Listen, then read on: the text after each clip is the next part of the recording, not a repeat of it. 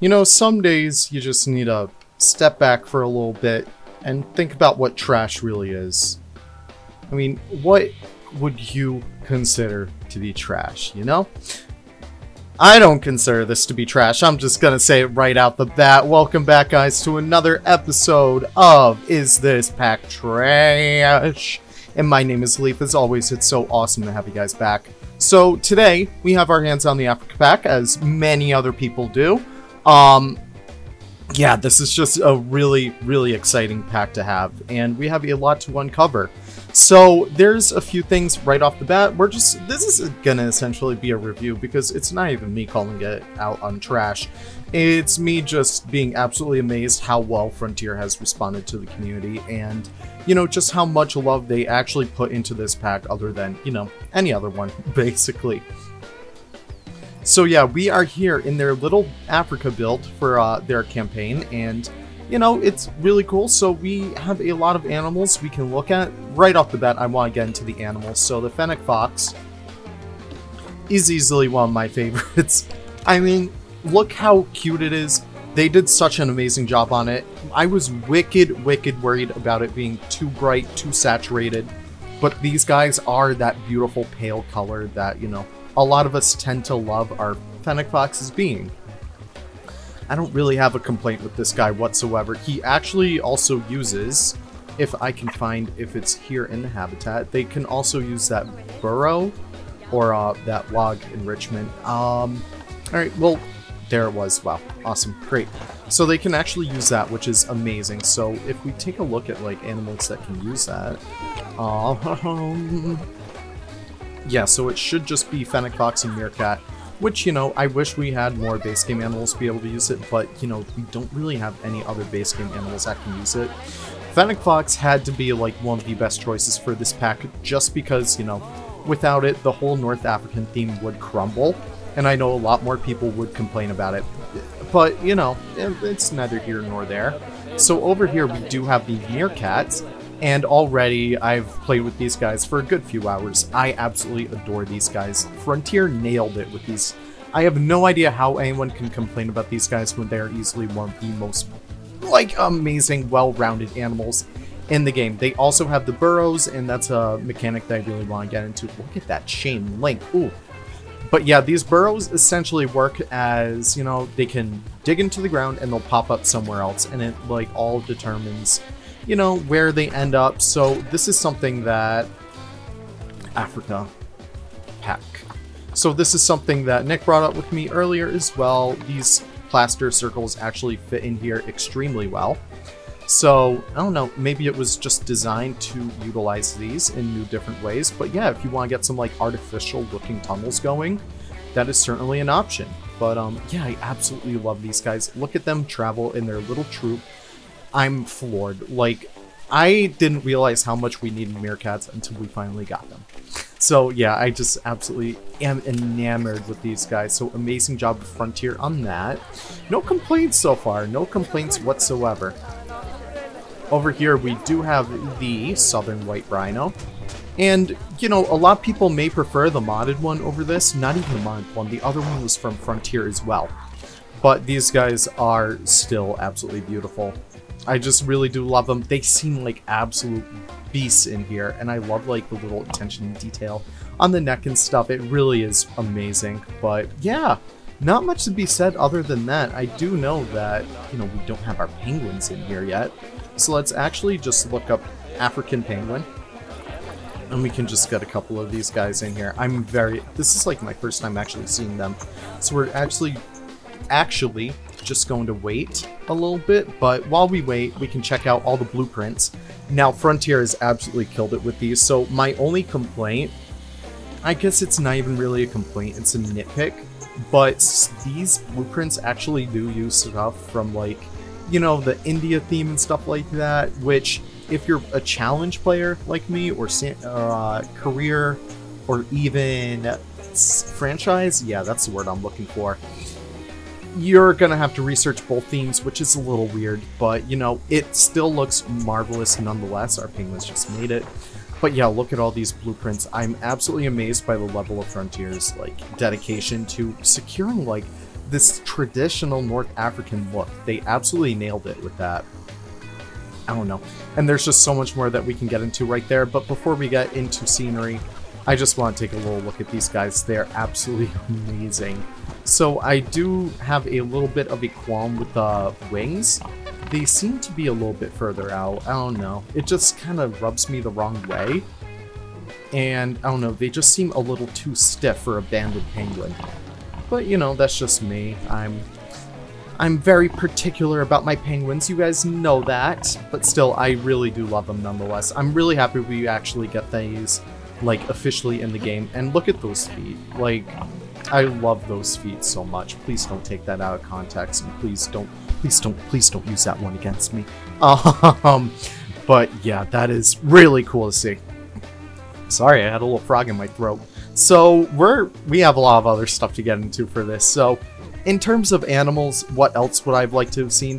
You know, obviously one of my biggest breaks with this pack would be there's a lot more African animals that we don't have in the game that would be perfect. And I feel like the African crown crane, throw a picture of it right over there for me, Leaf. It would have been an absolutely amazing pick. As well as like the secretary bird. I know a lot of people kind of fell in love with that one around the release of Zoo Tycoon 2 African Adventures. And I feel like we're just really missing out on that one. I feel like that one would have been a perfect callback for, you know, the series and whatnot. But yeah, that is pretty much all I have to complain about. I wish we got 6 animals and they could have tacked on a few extra bucks onto the pack price. I wouldn't have minded that in the slightest. But hey, we have a lot of scenery to get into, and this is easily the kicker of the pack. This is absolutely amazing. So we have three new path types. So we have this one over here. It's bright blue, which is a little jarring, but I feel like a lot of people can use it in some good cases. And the fences use these, which are also separate objects. I believe I put them down somewhere. Or maybe not, I'm not entirely sure.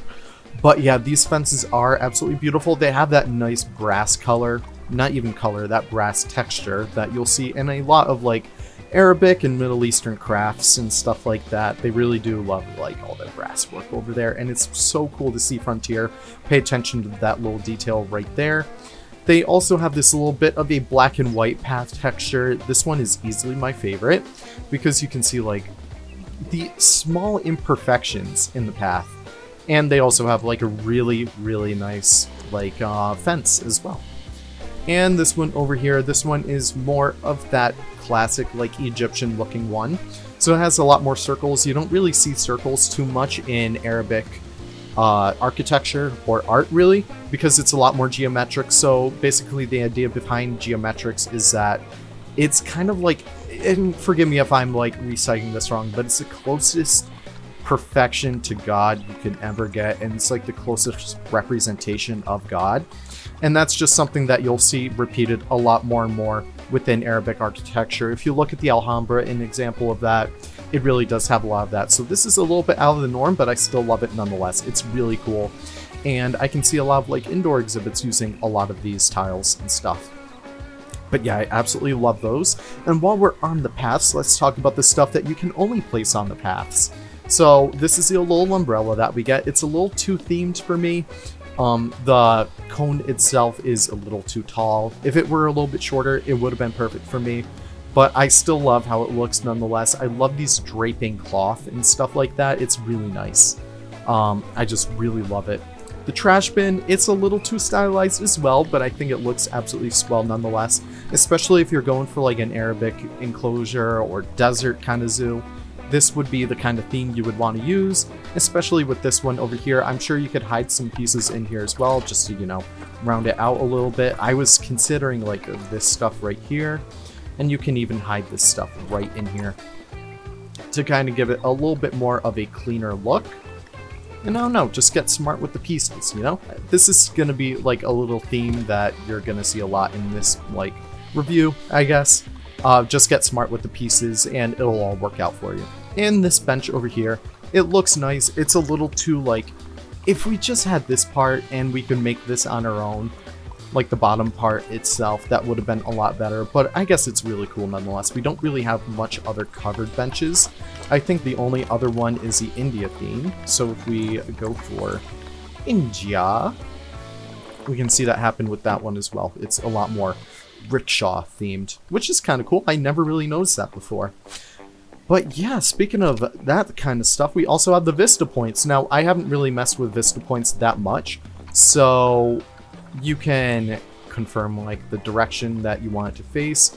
You can confirm like the piece you want it to face. So if you want it to be looking out into like a nice expansive canyon that guests normally wouldn't be looking out into, you can guide it into a little piece in there, and guests will look down into there as if it were right up to them.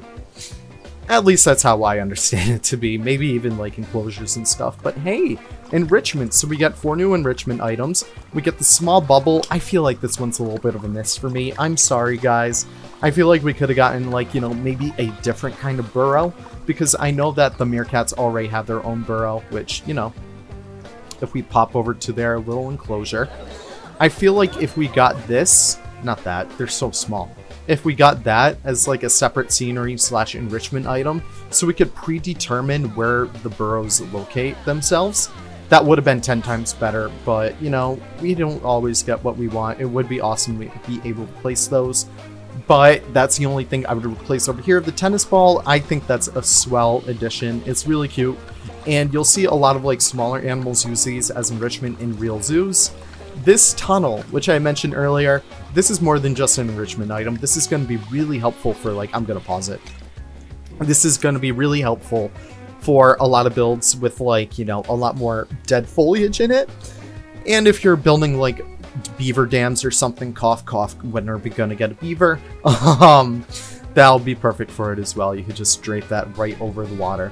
And we have a disco ball, which is a little different. So I believe if we turn off the lights... And that'll lead us into our next little scenery piece as well. It does emit a little bit of light. And so that's really cool. It's like a dynamic piece that emits light. So if we just, I don't know, if we put that against here, I guess, and have it kind of bounce off. Yeah, can we reset the enrichment? No, probably not. Oh well, but no, it's still really cool nonetheless. And that will lead us over here to... these pieces. Now, unfortunately, there is no power. I guess we can demonstrate this as well. We have presets for creativity as well. So if we just turn those on, we get the lights coming from like everything now.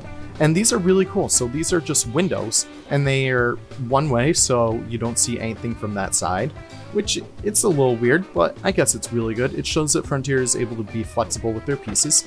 But yeah, these are just that classic window piece and you can make custom windows now. So that's really cool.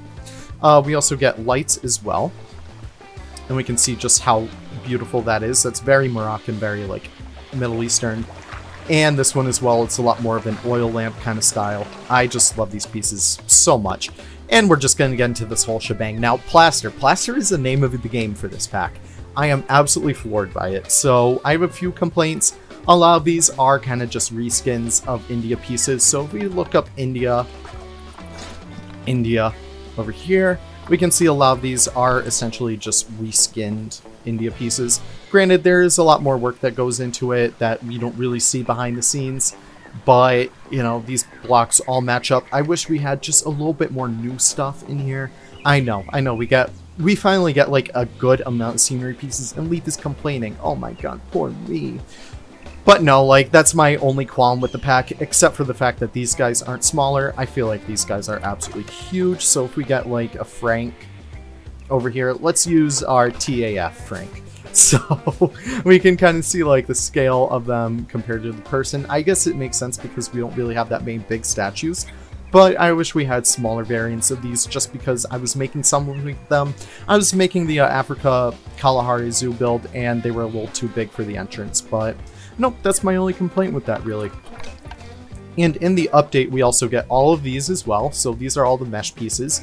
Not much to say about them other than that they're easily going to be the most useful pieces in the game right now. So, I don't know, I really love the chain link that they did for these over here. I really love, like, the wooden ones. These are perfect for, like, aviaries and stuff like that. And I really love how they separated both of these so we can do whatever we want with them. And they're even flexi-color too, so if we want like a bright red fence, we get those. And it looks absolutely amazing. And you know my favorite part about these? They don't have shadows. So if we take all of these And we do a little bit of that, and we do a little bit of this. We can see that there is not a huge shadow footprint from a lot of these pieces. This is like pretty much the most you'll get from like the transparent pieces, but you'll get like the frames and stuff like that one. But that doesn't bother me whatsoever, because this is meaning, wow, I can't even talk anymore. This means that we can do some really good looking aviaries without having to worry about like the shadow footprint on a lot of, you know, detracting from a lot of the natural light of the build. And that's really cool. I'm really excited about that. So amazing job on those pieces right there for Frontier. Now these pieces over here. All right, I feel like these are just a little bit too themed. Now, I think we're going to find excellent ways to use these. I can already, I mean, we just showed like these ones off working as like tables and stuff. So if we put a couple chairs right there, that'll look nice. It's just these I have a complaint with, because like over here, you can fake this well. You can just do like white, white, and white. And it looks really cool. You get like nice cool designs with that, but it's not like obtrusive. This is a little obtrusive, especially this one over here. But, you know, we don't have that many pieces like this in the game, so I'm not really too upset. It's a little qualm. I feel like that takes away from some useful pieces.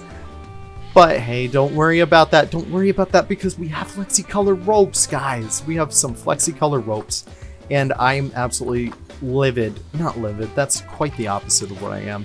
So these guys look absolutely beautiful. We can get some like really nice industrial blue ropes like that. And yeah, we also have all these plaster pieces as well.